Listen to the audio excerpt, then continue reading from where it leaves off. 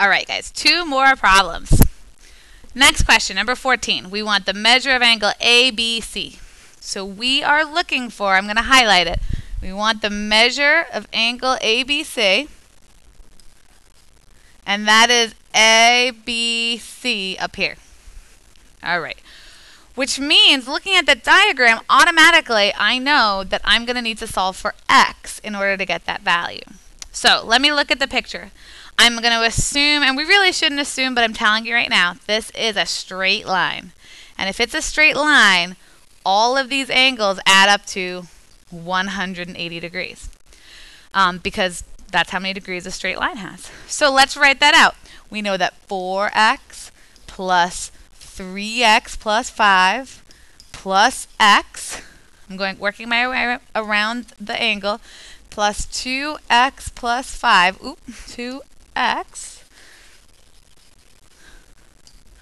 2x plus 5 equals 180 degrees. All right, now I just have to combine all my like terms. My like terms all have x's. So I've got this one, this one, this one, and this one. 4x plus 3x is 7x, plus another x is 8x, plus 2 more is 10x, plus all my numbers, that's 5, and another 5 is 10, equals 180.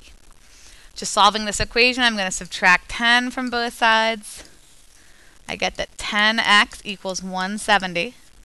Divide both sides by 10. That's a nice easy division because that just cancels.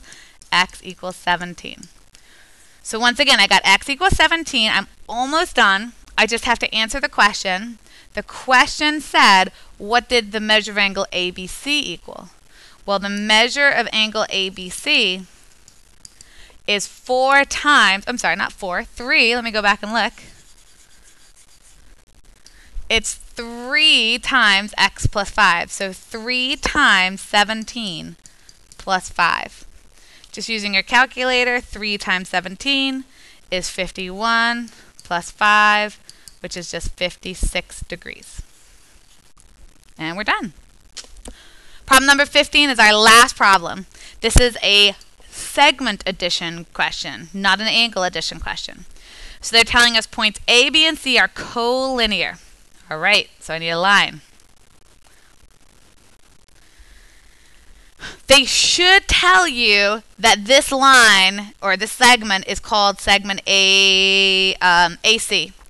They didn't tell us that, but we see that we have AB, so A to B is something, and then B to C is something else. So I'm going to draw it like this. We will give you more information on a test so you know how to draw the picture. AB is x, BC is 2x minus 8. And the whole thing is 31. So, segment addition postulate says, if I take one piece of a segment, add to it another piece, I will get the whole segment. So we're going to write an algebraic expression to show that x plus 2x minus 8 equals the whole segment, 31. We're going to get 3x minus 8 equals 31. 31. Add 8 to both sides. That's 3x equals 39. And then divide both sides by 3.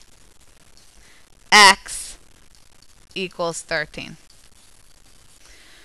All right, almost finished. Last part is we want the length of BC. So BC is equal to 2 times this number minus 8. Using your calculators, 2 times 13 is 26, minus 8 is 18. And that is your answer.